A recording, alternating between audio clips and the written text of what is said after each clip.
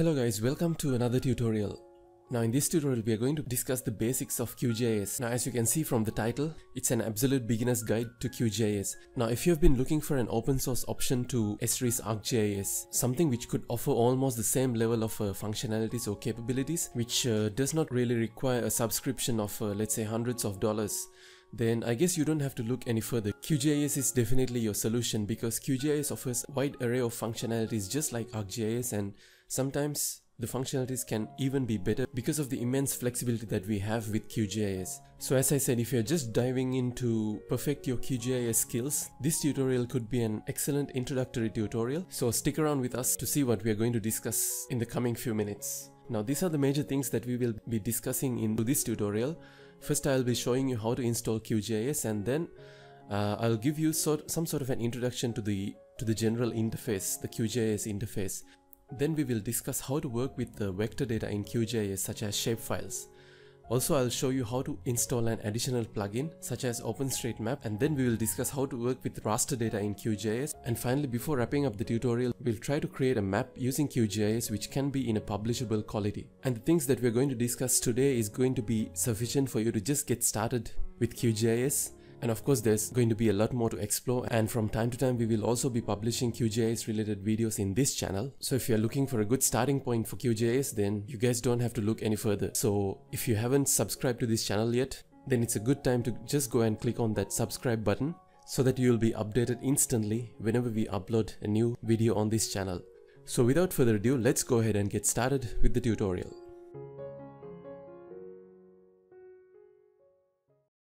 So first, in order to download QGIS, this is the website that you have to come to: www.qgis.org/en/site, and from here you can go to download now, and in here you will see different options that we can actually download from. Now if you're using a Windows PC, you can definitely look into these options which are under download for Windows, but if you're using Mac or Linux, you can actually just have a look at the other options as well.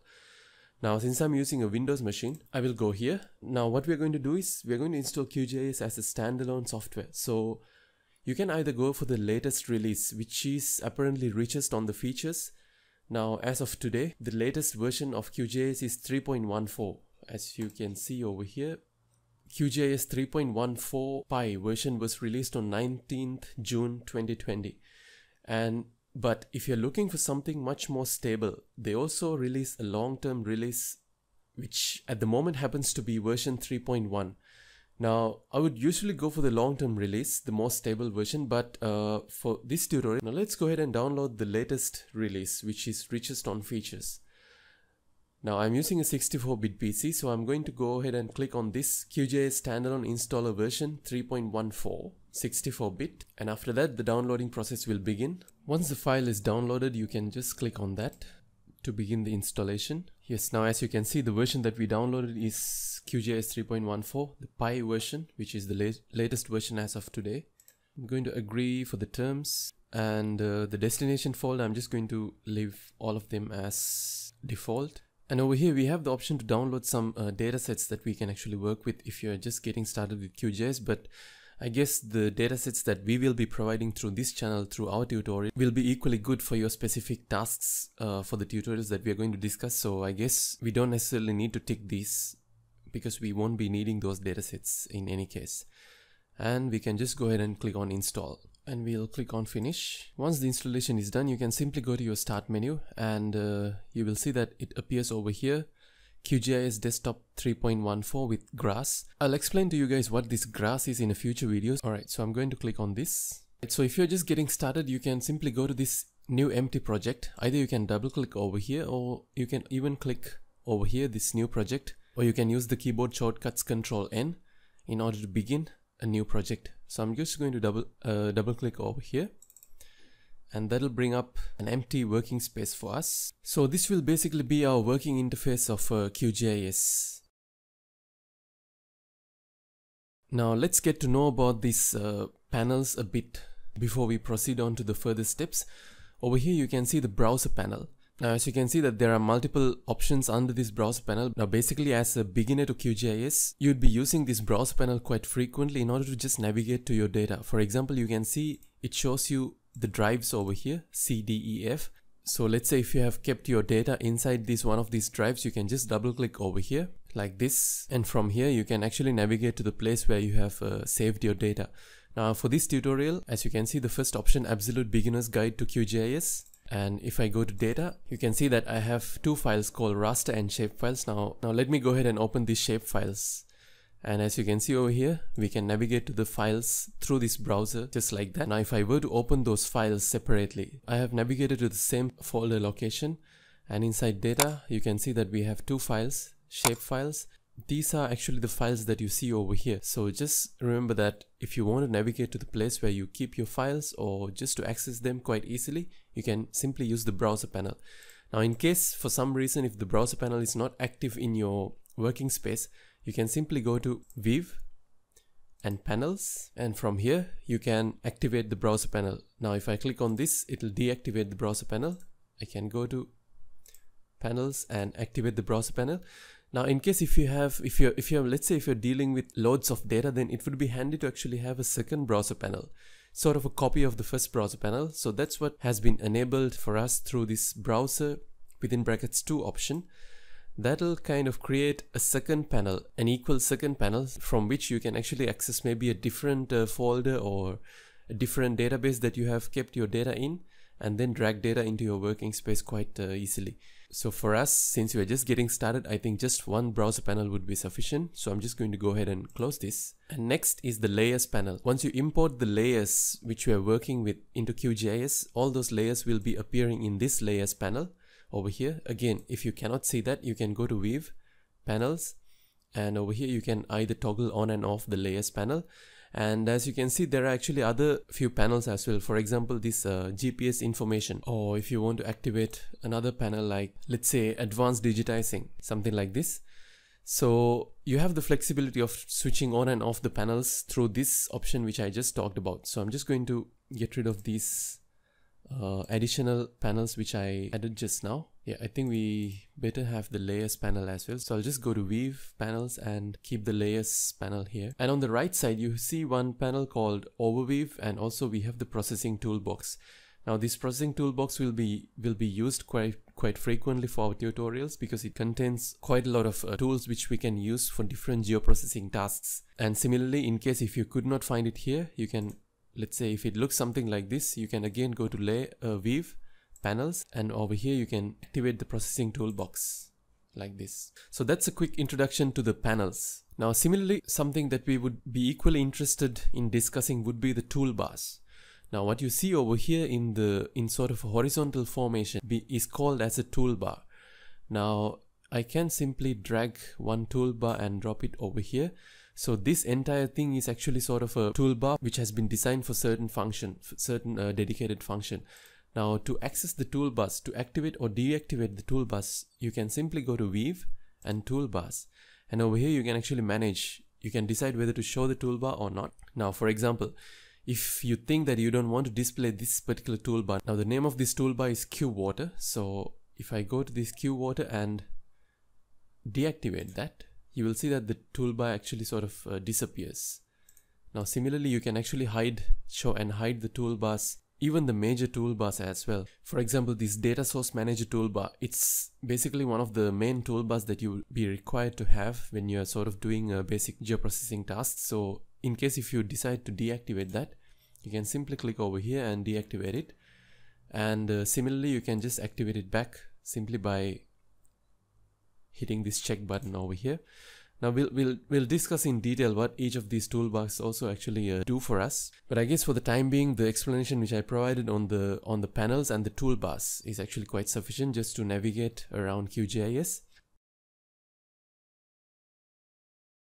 Alright, next we'll talk about how to work with vectors in QGIS. Now as you can see over here, once I have navigated to the folder which I have saved all my data, you can see that there's one option called Shapefiles. Now again, if I pull up this actual folder which contains all of these data, you can see that we have the shapefiles as a .shp file. If I check the file type over here, it's .shp. But for each shapefile, along with that .shp, there are other files as well, such as this prj file which contains the projection information, and .dbf file which contains the attributes information, stuff like that. But when we open it from the browser panel over here, it actually shows only the item which is of interest to us, which is basically the .shp file through which we can access that particular shapefile. So one of the easiest way to add a shapefile into our QGIS working interface will be to browse through to the place where you have saved your file, and you can simply drag it and drop it over here. Now this is a shapefile which shows one of the areas of interest which I have demarcated for the purposes of this tutorial. And as soon as I added the layer, you can see that on this layer panel, this area of interest layer sort of got added into the layers panel as well. Now, if I hover my mouse over this, you can see that it shows some information. It shows the location where the file has been saved. Apart from that, it also shows the projection, the current projection which the file is in, which is EPSG 4326. And if you would like to know a bit more information about this, what you can do is you can right click over here and go to properties. And from here, just click on information in case if it's not already activated. And this information from provider is basically some basic information that you have about this particular shapefile. Now you can see it's an S3 shapefile, and it's of geometry polygon, and the coordinate reference system is EPSG 4326, which is the WGS 1984 geographic coordinate system. And also it shows the extent in terms of decimal degrees, as you can see over here, and also it shows the path where the file has been saved. Now, in addition to this polygon shapefile, I can also add other shapefiles such as this hospitals. Let's drag it and drop it over here. Now that shapefile is of the geometry type point. Now if I again right click and go to properties, you will see that the geometry type is point. But apart from that, the other information such as the coordinate reference system and also the path and also the storage type, it's all the same. Now in case if you would like to change the color of these points, you can see that now it appears in sort of an orange color, which is quite similar to this color by which the area of interest has also been displayed. So to change the color, you can again go to properties of the layer, and you can go to symbology. And over here you can see that under this marker option, we can select on this simple marker, and from here you can select the color that you want. Now let's say I want to select something like a shade of a blue, so I'm just going to adjust the color panel in such a way that I can actually select corresponding shade of a blue for my point, and then click on apply, and you can see that in the background, as we click apply, the settings get applied immediately. Now there are other functionalities that you can actually play around with as well. If you select on this heading marker, you can see that there are actually other types of markers also that you can select from. You can see that since we're talking about hospitals, we can even opt to use this topo hospital marker as well. If you click on this one and click apply, you can see that the icon changed to a standard icon which is used to depict hospitals. Alright, I'm going to revert it back to maybe black dot and maybe select the color of the dot manually, something like this. And also if you think that you need to increase the size of this dot, you can simply increase the size like this, or you can decrease the size like this. Click on apply and you can click OK. Now another thing that you might be interested in knowing is actually what each of these points refer to. Now one of the easiest ways of knowing that would be simply to go to that particular layer and right click and go to the attributes table. Because this attributes table is the location where all the corresponding data pertaining to each of these different attributes have been saved. Now if you're getting these shapefiles from different sources, now there's a good chance that those sources might include the corresponding attributes in a very descriptive manner. Now that depends on your data source. For this example over here, you can see that it shows the name of the hospital over here and the city. Now if you would like to know which point corresponds to which, what you can do is you can simply click on one of these attributes like this, and that'll sort of highlight. Now over here it might not be that apparent because the highlighting color is actually yellow. So when I click on this London Welbeck Hospital, you can see that hospital over here, the point over here gets colored in, sort of highlighted in yellow. Now if I click on the second one, you can see that this second particular point got highlighted. Similarly, the third one, fourth one, St. Mary's Hospital, and the fifth hospital over here. And you can also highlight multiple hospitals. Let's say if you want to just have a quick look where Cromwell and Grand Union Health Center is, so you can just hold down Control and select item number 3 and 5.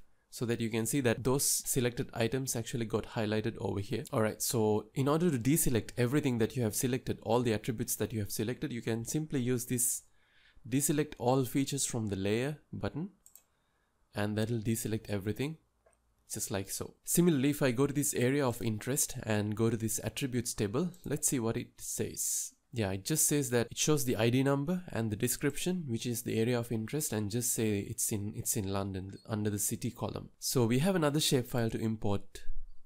Let's say if we want to import this major roads, we can simply drag it and drop it over here. Now again, as soon as we import, you can see that the line is actually not that apparent. You can use your mouse wheel to scroll in or to zoom in or out. Now if you scroll up, you will see that you will zoom in, but if you scroll down, you will see that you will zoom out.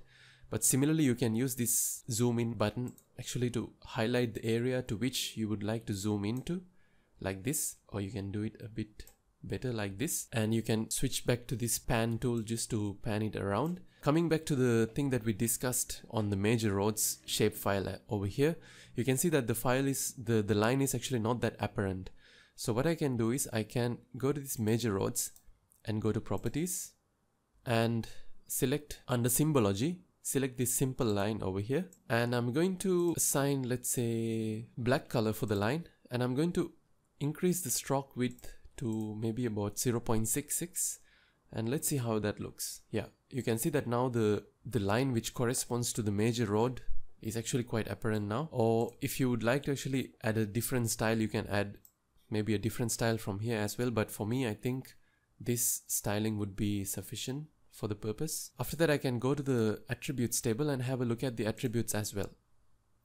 Yeah, it shows the name of the city, which says Bayswater Road, and city is in London. Now you can see that in QGIS we actually work with layers. We still can do the things that we would normally do when we are working with layers, such as swapping the position of the layers. Just see what happens when I select on these major roads and hold my left mouse button, and when I drag it down and release it, you can see that the major roads shapefile actually went behind this area of interest, and it's not visible anymore because now it's behind this area of interest.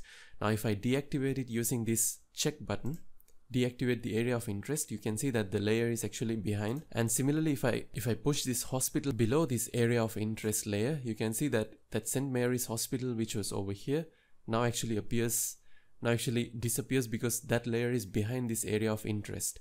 Let's say that if I got rid of this fill color for this area of interest, I would still be able to see everything, isn't it? So we can still do that simply by going to properties. Now over here, just keep in mind that we are working with a polygon item. So we can go to simple fill over here, and over here symbol layer type, under symbol layer type, just go to outline and simple line. So that means we are going to specify only an outline but not really a fill color. And the outline, let's say I'm going to specify a certain color which I would like to have for the outline, and maybe increase the thickness a bit. And when I apply, you can see that the fill color sort of got disappeared, and instead just the outline is retained. Now it shows our area of interest and some locations of some hospitals, as well as the extent of this major road as well. Alright, now let's learn how to add some labels into our workspace. So if you can recall the attributes table of these hospitals, if I open it back, you can see that it contained the name of the hospital under this column name. So it would be actually quite useful if we can actually display those names in this mapping interface as well. And that's quite simple. You can go to the particular layer. Now if I want to display the name of each of these hospitals, you can select that particular layer from here, go to properties, and over here you can go to labels. And right now it's saying no labels because, as you can see from the map, there aren't any labels that are getting displayed. So I'm going to go and select single labels from here, and we have to select the particular value. Now again, if I open back the attributes table, let's close this and go to attributes table from here, you can see that the corresponding name of the hospital is under this name column. Now this is the value that we are going to actually choose, because if we select, let's say, city, all the labels that appear will contain the name London, but that's not what we want. We want the actual name of the hospital. So which is under this column name. So I'll go to properties again and go to labels, select single labels, and from here select the column name under which each and every name of the hospital was contained in. And from here you do have some text options as well. You can actually go ahead and select a different font from here, and you can select different styles. Now, but for the time being, I'm just going to actually stay with the default text. And after that, when I click apply, you can see that the name of that corresponding hospital actually appears right beside the point feature over here. Now, if I would like to increase maybe the size in terms of the text, you can go to this size, and also you can change the font color if you wish to. Let's say we will go with red color and click on apply, yeah, and click on OK. Now you can see that we quite easily managed to add the name of the hospital into our mapping interface as well. Now you can do the same thing for this road shapefile as well, but I guess you got the basic idea of how to do that. So I think this is good enough for the time being. I've told you guys so far that we are working in an area which corresponds to London, because that's what we got to know from the attributes table. Now, wouldn't it be nice to actually have some sort of a base map, let's say something like an OpenStreetMap, which we can use in order to add as a base layer, so that we can know geographically where our area of interest is placed at, and also where exactly these hospitals are sort of located with respect to that base map. Now in QGIS, one of the easiest ways of adding such a base map is to add an OpenStreetMap through the external plugin called Quick Map Services. Now I think you'll get to know when we actually proceed with much advanced geoprocessing tasks using QGIS that the fresh installation of QGIS sometimes not necessarily might include certain functionalities that we might need in order to get our work done. So that's the point where we turn our heads into external plugins. Now the reason why QGIS might not come with all the external plugins installed in it is, for starters, it'll be actually a waste of space because we will be using those additional plugins only for specific tasks. Depending on the task that you're trying to achieve from QGIS, it's better to actually just go ahead and download that particular external plugin from the repository.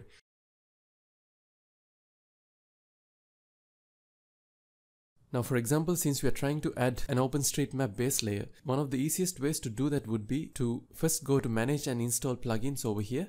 And from here, we will search for Quick Map Services. In this plugins window, you see that we have the options to see what are the installed plugins and what are the not installed plugins. But for the time being, let's go ahead and search for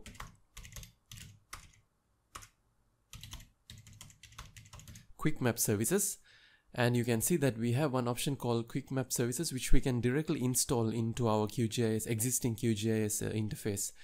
Now you have some sort of a description over here and some information about the author.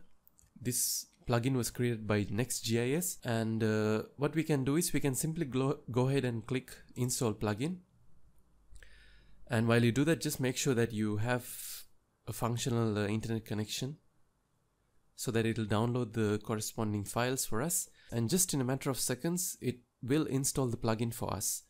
After that, we can just simply close, and then you can go to Web Quick Map Services, which you just installed, and go to OSM over here, and you can select the OSM standard, which is the standard OpenStreetMap. And as soon as you do that, you will see that it will place the base map behind our area of interest. And from here, you can very easily see that now we are working in an area which is quite close to Hyde Park. We can just move the map around and see. And this sort of confirms that our area of interest is actually correct. You can see that area of interest has been demarcated somewhere around the boundaries of Hyde Park, as you can see over here, along with an additional area over here. And one of the cool things is that this OSM standard map that you just added is not only for the area of our interest. It's in fact not only for the country that we are working in, it's for the entire globe actually, as you can see over here. If you want to zoom back to the place that you are working in, one of the quickest ways that you can do that would be to go to your particular layer, right click on it and select zoom to layer.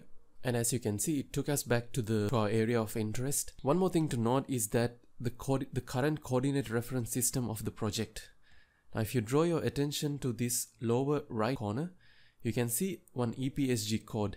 In this case, the EPSG is 4326. That's the WGS 1984 Geographic Coordinate System. Now, for certain cases, depending on our requirement, we might actually change the coordinate reference system. Now in this tutorial, I'm not going to go in deep and talk about the different coordinate reference systems because that's actually a topic on its own. So I'm going to reserve one specific video probably in a couple of days only for that matter, only to talk about the CRS, the projections and that sort of thing. But for the time being, just understand that right now your layers and your project both are in the same coordinate reference system, which is WGS 1984 Geographic Coordinate Reference System. And this is how the OpenStreetMap looks under that particular coordinate reference system. Now, in case if you would like to have sort of a clean top view of the map, one of the most commonly used projected coordinate reference system is the Web Mercator Auxiliary Sphere Coordinate Reference System, especially for base maps like this. So what I'm going to do is I'm going to go ahead and click on this button over here, and that'll open up the project properties for me. And under that, I'm going to select the CRS, which is the CRS of the project, not the individual layers. And I'm going to search Web Mercator Auxiliary Sphere. As you can see over here, it already appears either here or even you can see under the predefined coordinate reference systems, WGS 1984 Web Mercator Auxiliary Sphere. This is the coordinate reference system that I'm going to actually like to activate now for my project. And when I click apply, you can see that now the view actually changed a bit. Now it's sort of a more clean top view which we can use to very easily visualize without that tilt that we had with the previous coordinate reference system. And now even you can zoom in and quite easily see what sort of streets that we have within our study area, within our area of interest as well as beyond our area of interest. And you can see different elements now within this Hyde Park area as well.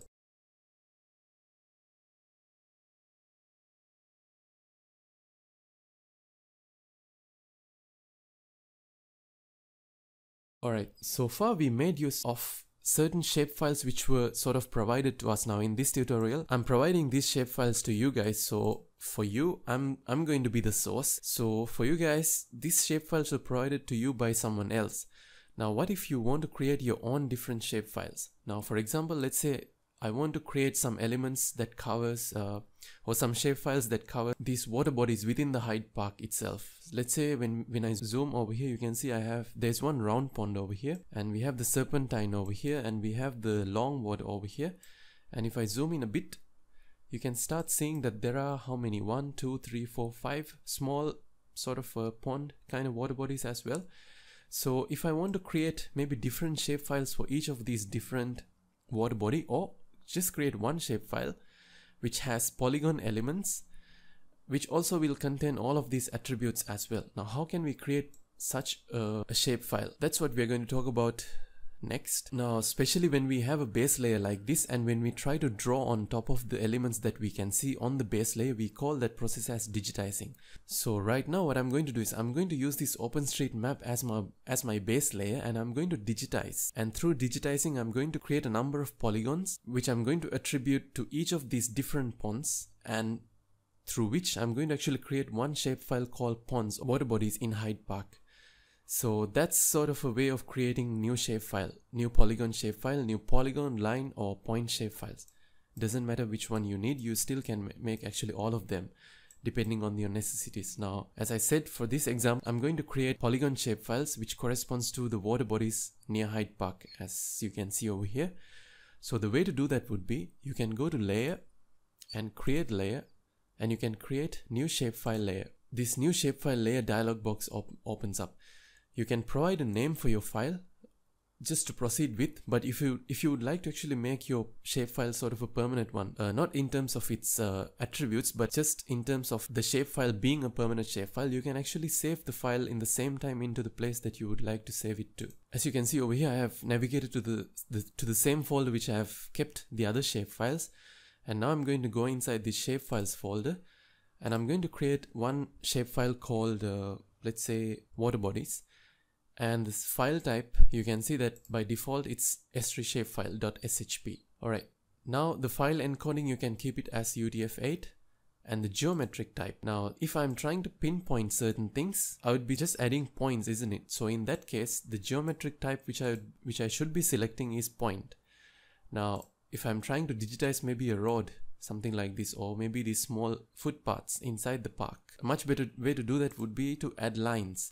But now since I'm trying to cover an area in space, cover the ponds, I'm going to select polygon. Alright, and the coordinate reference system, you can keep the QGIS 1984 coordinate reference system like this. And over here we have the attributes, the things that we would like to include in the attributes table. Now by default there is one item called ID. I'm just going to select it and get rid of it because we don't really need that. When you're normally creating, let's say, different ponds, one thing that you will have for sure is the name of the pond.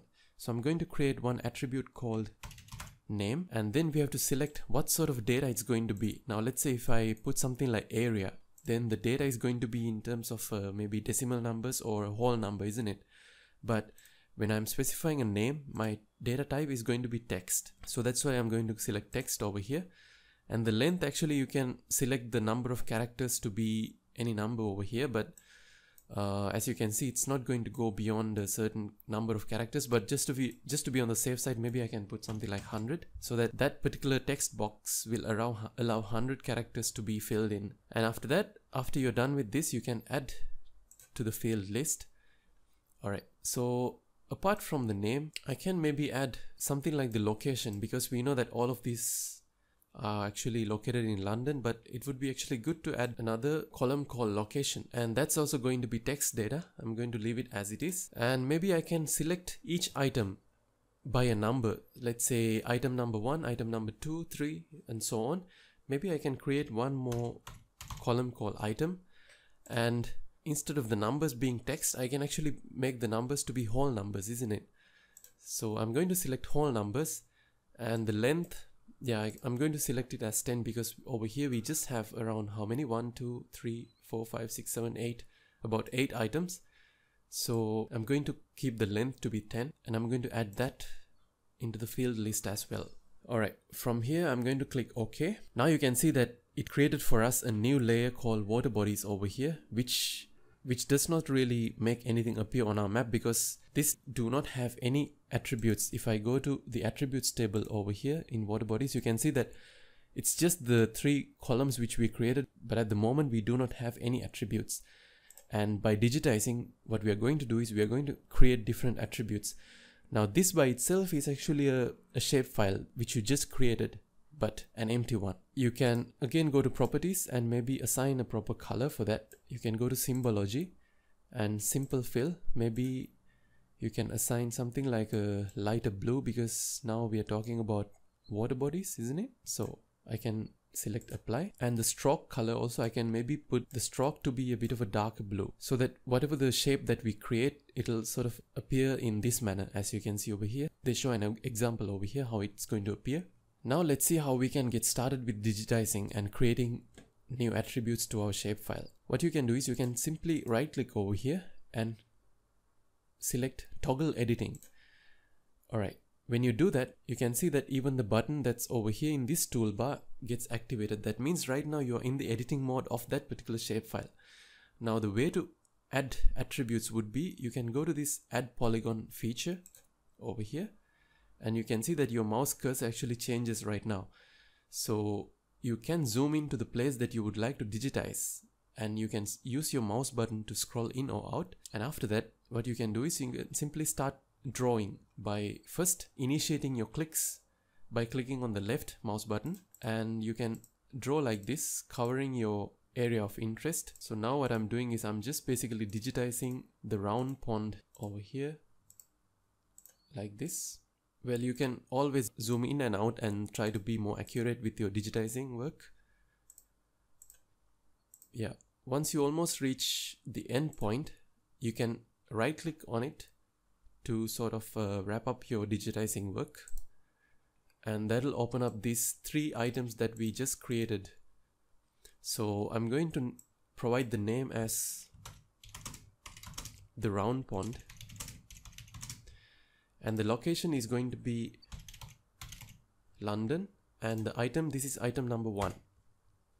What happens if I try to add some text over here? Instead of adding the numeric number 1, if I try to type 1, you can see that nothing happens, because this doesn't accept any text characters. It only accepts numerical values, and even among numerical values, it'll accept only the whole numbers, because we selected the type to be whole numbers. For the time being, I'm going to stick with 1 because this is the first item that we digitized. So and you can click OK. And now you can see that the corresponding attribute appeared over here. And if I go to the attributes table, you can see that now we have one attribute, which is the round pond. So similarly, just keep in mind that you are still in the editing mode, so you can actually proceed with the other digitizing work as well. So I'm going to digitize the serpentine now in a similar manner.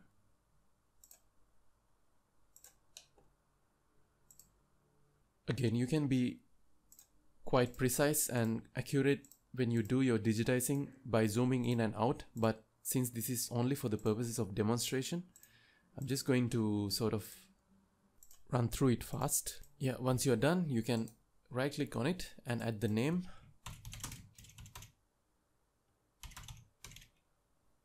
Serpentine. The location is going to be London, and the item, this is item number 2, which we digitized. Alright, if you zoom out, you can see that the two attributes which we digitized just now, the round pond and the serpentine. Now I can proceed with the third item, which is the long water body over here. Start digitizing just like we did for the previous cases. And when you need to do it more carefully, you can always zoom in. Alright, now I'm going to make a mistake on purpose so that I can see how you guys can correct it in case if you happen to make a mistake on the way. I put my vertex somewhere over here by mistake. Alright, so don't worry much, just continue digitizing as you would normally do for the other parts. And once you're done, you can add the name, the long water, location is London, and this is item number 3. Alright, now I can see that we have the 3 items, but with an error over here, which I'm going to show you how to correct. But before that, maybe let's proceed with the other 5 water bodies as well. I'm going to name these 5 items as pond number 1, 2, 3, 4 and 5. So this one is going to be pond number 1. Location is same, and this is item number 4.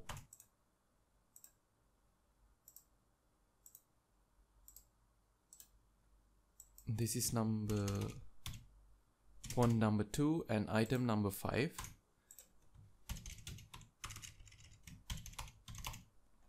And this is pond number 3, item number 6.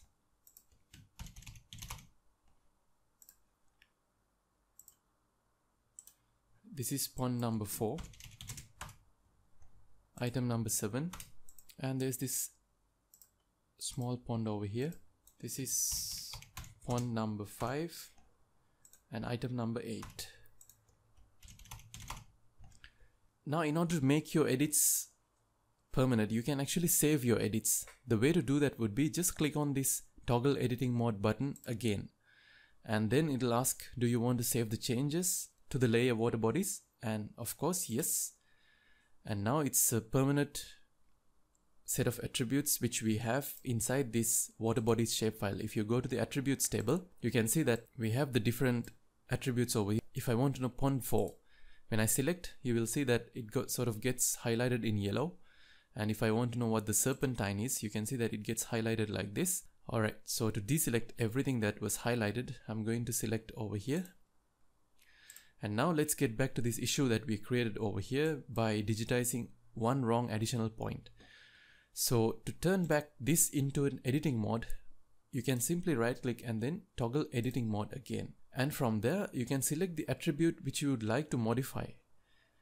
Now in order to do that, you can again open the attributes table and you can select, in this case, the long water is the attribute that I have the issue with. So I'm going to select long water like this. And then you can go to this vertex tool and select on that. And now you can see that it gives us access to these different vertexes. So what I'm going to do is I'm going to simply click on this point. And you can see that when I click on that point, it actually gives me the freedom to move that point around. So that point should be somewhere over here. I'm going to move my mouse cursor to the point where it's supposed to be. Left click on it. And you can see that it actually moved like that. Alright, once you're done with that, you can simply again click on this toggle editing, just like what we did before, and you can save the new edits so that now you have the boundary of the pond to be actually the correct boundary. Now to deselect this item, again you can go to the attributes table and deselect the items like that. And in case if you would like to see the boundary with respect to the real base map, one way you can do a quick check would be to decrease your opacity, as you can see over here. And when you click apply, you can see that the transparency sort of increases, isn't it? And from there you can see whether your digitized file is properly overlaying on top of the base layer or not, on top of the boundaries of the corresponding attribute in the base layer or not. So that's a quick way of actually doing your check. Even you can increase this transparency by decreasing the opacity while you're doing the digitizing process as well, so that it'll be much easier for you guys just to draw on top of the exact boundary of the corresponding attribute on the base layer.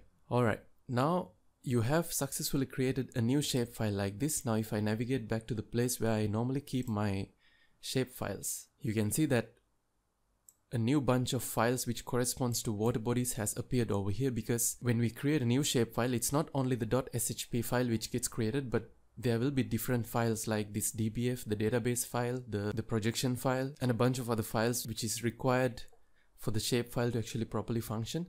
So all of that gets created when you create this shapefile like this. So that's pretty cool, isn't it? Alright, so far we talked about working with vector data, and the type of vector data that we discussed today was shapefiles, which is actually quite often used when we are doing the geoprocessing tasks. But there are other different types of vector data as well. But during the course of this tutorial series, we will obviously be discussing many of those other types of vector data that we encounter day to day when we are doing our GIS related tasks. Now let's move on from vector data to raster data.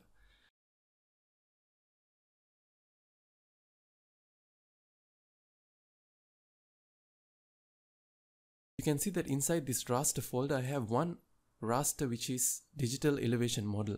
As you might know, a raster is formed by a collection of different pixels. Now if I drag this and drop it over here, you can see that, and maybe for the time being I'll deactivate these other items like the major roads and the hospitals and also the water bodies. I'll only keep my area of interest. Now as you can see over here, this is one of the tiles of digital elevation which comes in the form of a raster which I have downloaded for covering my area of interest plus much more.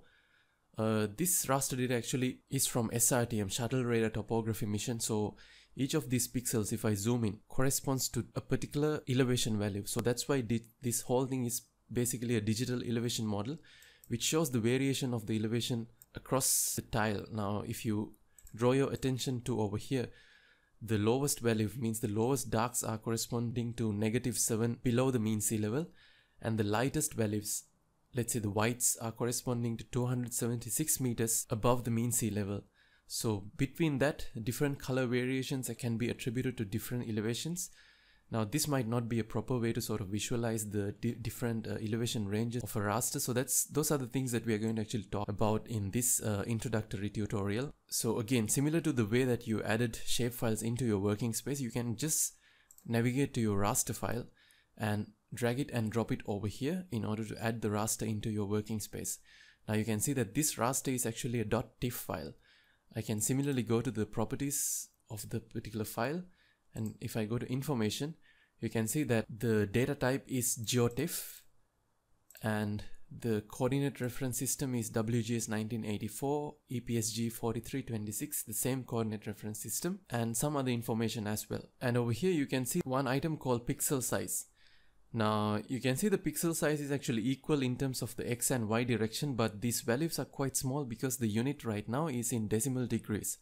But if you were to sort of transfer the unit into meters, you will see that the pixel value is 30 meters by 30 meters pixel. So this raster is sort of a formation of different individual pixels, as you see when I zoom in like this. When you're working with geospatial raster data, there might be other types of raster data as well. For example, if you're talking about maybe land use or land cover types, those can usually come in raster data as well, because the distribution of land cover or land use type can be quite precise and detailed, so you can represent those in terms of different pixels.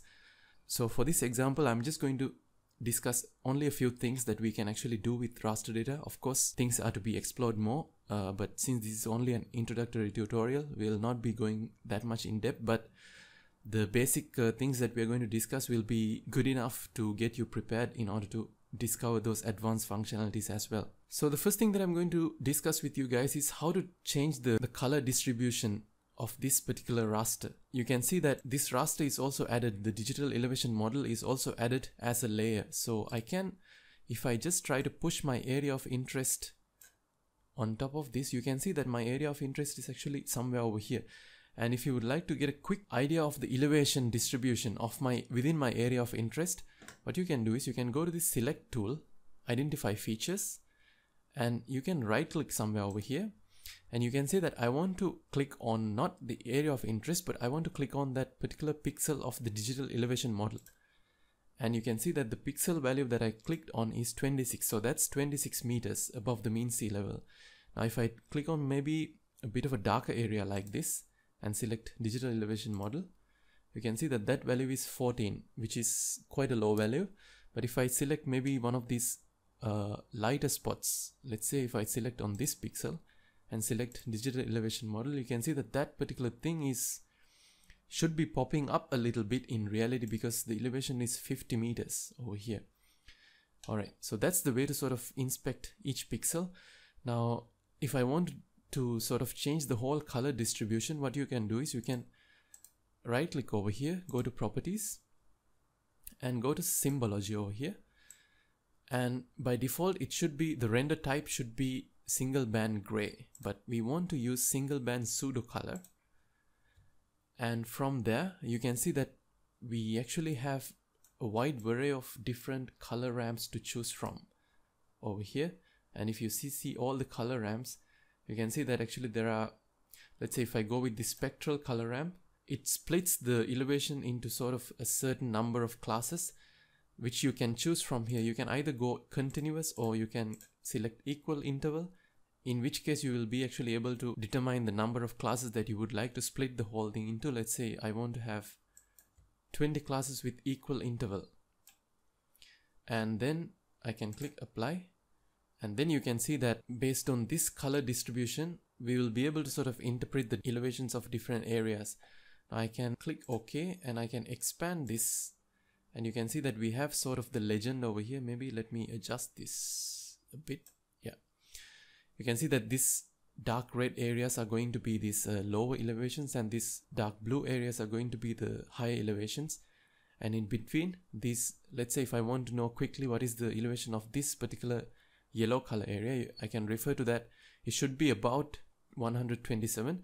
But if you want the precise pixel value, what you can do is zoom into the correct location, and you can right click over here, select digital elevation model, and you can see the elevation is in fact 127. So what we saw over here is actually quite matching. Now if you want to select a different, let's say different styling, you can go to properties, and if you want something much more than what you can see over here, you can even go to this create new color ramp, and from here you can select catalog and click OK,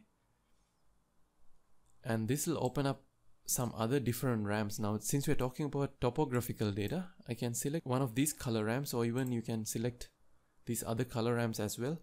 Let's say I'm going to go with this one. The name of the palette is BCYR, and I'm going to select OK and select apply, and now you can see that the lowest elevations are actually in dark blue color and the highest elevations in red color. In case if you would like to invert the color distribution of this ramp, you also can do that simply by opening up this and select invert color ramp, in which case lowest elevations will be attributed the red color and the highest elevation will be attributed the blue color.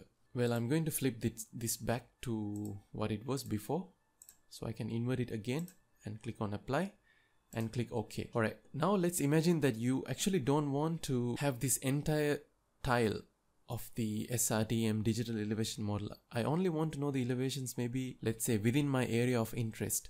So one quick way of knowing that would be to actually clip this raster by the boundaries of this particular polygon that we have. Now this is the time that we are going to actually make use of our processing toolbox.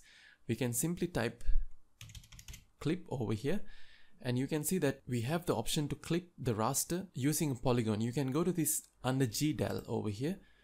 You can select clip raster by mask layer, and from here you can input the raster, which is going to be my digital elevation model, and the mask layer is now going to be my area of interest. And over here you can actually select the clipped raster into a particular location, but if you don't want to do that at this moment, you can actually save it as a temporary file as well.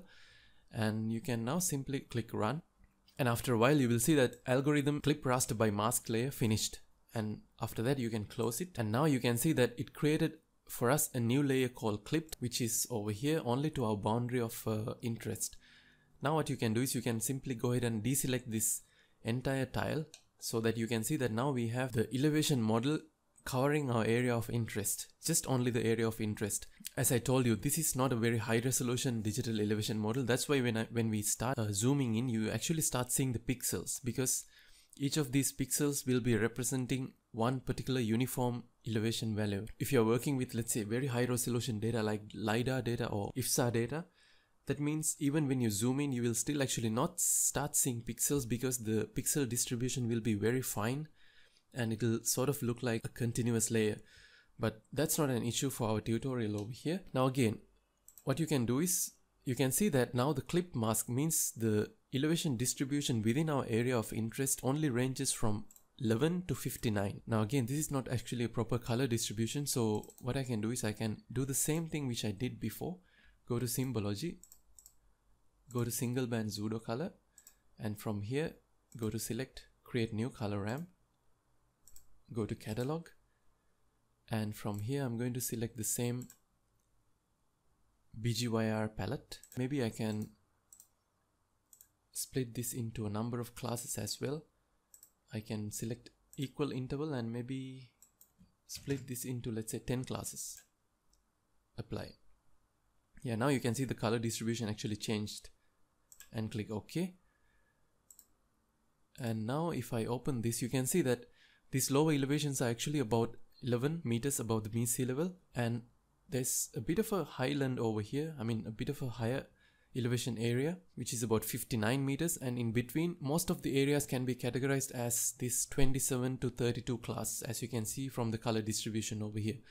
So these are the advantages actually of having a color distribution which shows the elevation distribution as well. So you can quickly get an idea about what sort of elevations can be attributed to different geographical areas of your study, of your area of interest. But let's say if you would like to derive a set of contours from this. Now it's very easy to do that using QGIS. You can simply go to raster, and among many raster operations that you can see over here, we are going to go to this extraction and select contour. Now from here, my clip mask is going to be my input layer for this, and the interval between the contours, we can actually set the interval manually. Let's say I'm going to select the interval to be about 5 meters, and after that you can simply run again. Again, just keep in mind that if you want to save this contours shapefile, you can create a new shapefile over here, but if you want to keep it as a temporary file, you can simply run and later decide whether to save it or not. And once you do that, you can see that it actually shows you the contours like this. Now let me go ahead and get rid of this base map over here.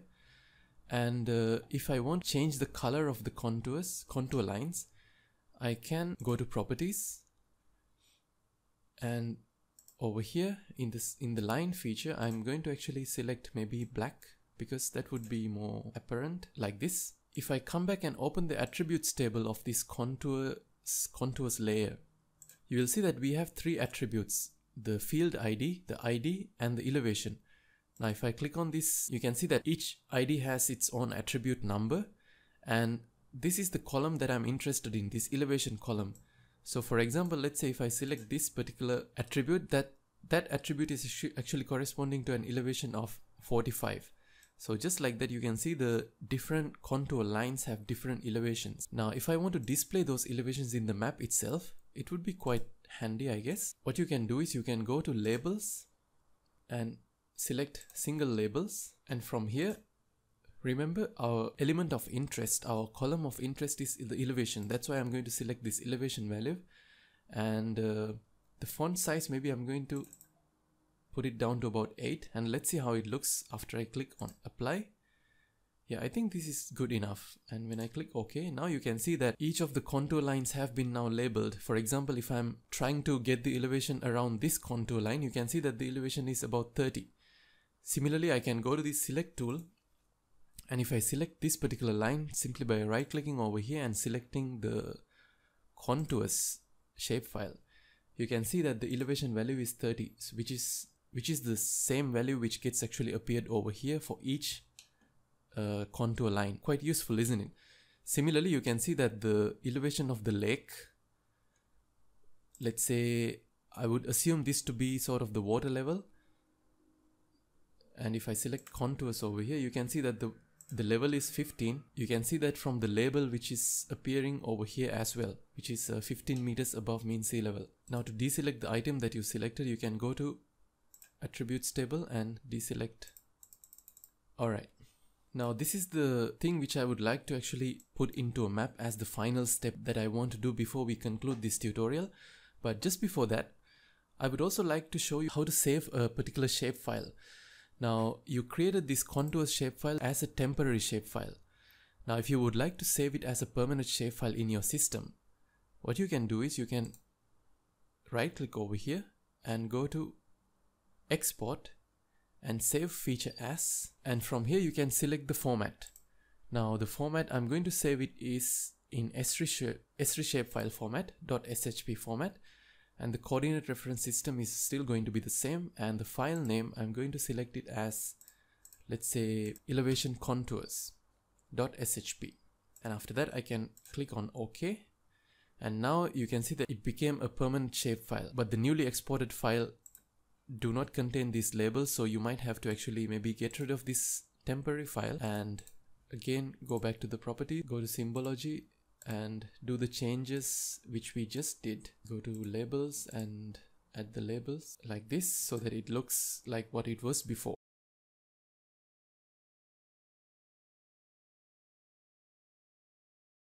So let's say that if you're using something like Google Earth, it's quite easy to export all of these shapefiles into Google Earth file format as well, which is the KMZ file format.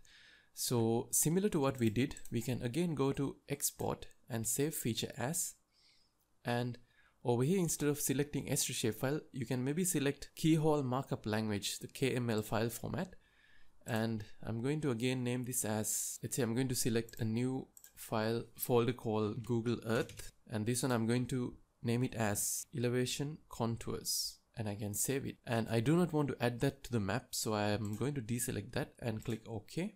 Alright, now if I navigate back to the place where I kept those files, you can see that there's one folder called Google Earth, and if I open that, you can see that there's a KML file over here.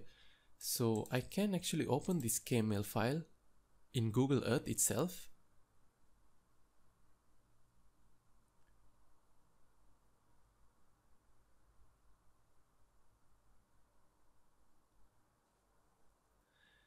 And you can see that we actually managed to sort of overlay our contour lines in Google Earth itself, isn't it? That's pretty cool, which corresponds to our study area.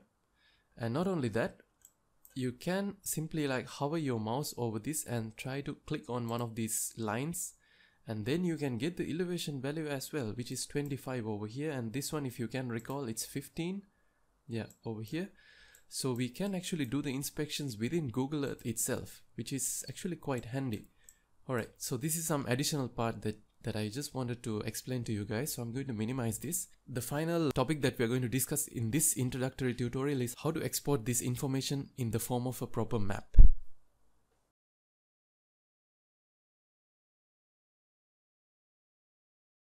Alright, so to create a proper map out of the data that you might already have, you can simply go to project and go to new print layout, and you can just give a name, maybe let's say map. So this is the editor where you can actually do all sorts of edits to your map in order to make your map look more visually pleasing and to bring up the quality of the map so that it's actually be of a sort of a publishable quality. So first what you need to do is you can go to add item and first click on add map, and from there you can actually draw a rectangle covering your mapping canvas like this. And as you can see, once you do that, the geospatial data that we have over here will sort of be transferred into this mapping canvas. Now if you want to move this around, you can go to this item properties, first select this box which you just drew and go to item properties, and from here you can select interactively edit map extent. And once you do that, you can move these items around like this, and even you can increase or decrease the scale. So for example, if I put a scale like, let's say 15,000, you can see that the map zooms in. But if I want to, let's say, decrease the value, maybe I can put something like 20,000. Also you can use the scroll wheel to actually zoom in or zoom out like this. But if you would like to do it using a numerical figure, you can always use the scale value over here and change it. But now I'm going to add some more additional things to the map as well. So for my case, I would like to actually make the items, or make these geospatial items, to be a bit more smaller. So I'm going to increase the scale maybe to about, let's say, 25,000. Yeah, I think that should be it. And then I'm going to move this to a side, because in this area I'm going to use this area to sort of add a legend, and also add a scale bar, and also add some information like that. So the next thing that I'm going to do is I'm going to add a legend. So in order to add a legend, you can just go to add item, and from here you can select add legend and select it like this. Now by default you can see that every layer which we had before over in the layers panel gets added into the legend, but of course we don't want to have all of that. So what you can do is you can simply select on your legend, go to item properties, legend items. You can simply select the items which you do not want to add into your mapping canvas. So you can hold your shift or control button and select all the items that you would like to actually get rid of. And once you do that, you can simply select this remove selected items from the legend. But as you can see, the button is sort of inactive right now because we have selected auto update from here. So what you have to do is you have to deselect this auto update, and from there just select all the items that you would like to get rid of from the legend, and then click on this remove selected items from the legend. Now you can see that the legend is much more readable. One more thing I would like to do is I would like to actually get rid of these decimal points for these certain numbers. So what I can do is just go back to your QGIS project again, and you can go to properties.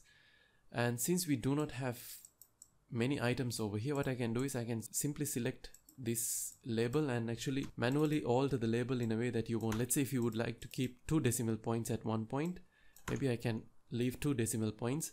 If you would like to only have 1 decimal point, you can actually just delete the rest like this, and click apply and click OK. And when you try to open your mapping canvas again, and when you select once on your mapping canvas, you can see that the legend now got updated like this. Alright, so if you would like to add maybe some sort of a title, like let's say saying legend, you can select on this, go to item properties and type legend, and that will appear over here. Well, you can see that still the titles of each individual element is actually not quite presentable as a finalized map. So what I'm going to do is I'm going to rename this layer. I'm going to say elevation within brackets meters, and also these contours I'm going to maybe rename that layer as well. Well, not a proper renaming, but I'm going to sort of get rid of that underscore and yeah, put it like that, elevation contours. And this one I'm going to rename it as area of interest. Alright, now let's go back to our mapping window and see what happens when we do that. Yeah, as you can see, nothing happened because the updates have not been actually transferred from here into this our mapping canvas. So what you can do is you can simply hit update all over here, and as you can see, again it updated the changes which we did over here into our mapping canvas. Now again I might have to go back and get rid of those unwanted items like this. Yeah, I think this looks quite okay to me, except that I need to add one border for this. So you can simply add one border simply by going to this frame option, and you can simply add a simple frame just like this. Yeah, I think this is good enough. So I'm going to move this one to somewhere over here. So the next thing that I would like to do is I would like to add a north arrow. So you can go to add item and add north arrow, and maybe the north arrow, let's set it somewhere over here. And as you can see, you have actually a number of north arrows which you can choose from, but I'm just going to stick with this. I think this should be good enough. Finally, you can also add a scale bar. You can go to add items and add scale bar, and usually the scale bar will go somewhere over here. Yeah, like this. So by default, it actually has 2 divisions like this. You can increase the number of divisions simply by increase the segments to right like this, and it's in meters, so you can actually very quickly get a visual idea about the extent in terms of meters of our area of interest like this. Now once I add the scale bar, I feel like I want to move this main item of the map to a bit further up. So what I can do is I can go to interactively edit map again and move this up a little bit like this. Alright, so finally, before wrapping up, I would also like to add one more item, which is a label. And I'm going to add that label to be somewhere over here. And the label is basically my title. I'm going to insert a title, something like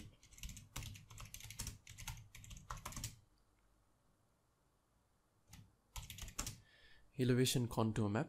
And if you would like to move this title within the text, within the box, you can select the horizontal alignment to be center and the vertical alignment to be middle.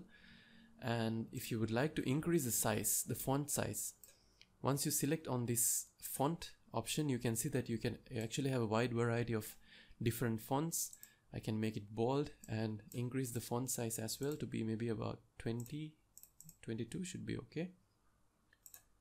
Yeah, something like this should be sufficient.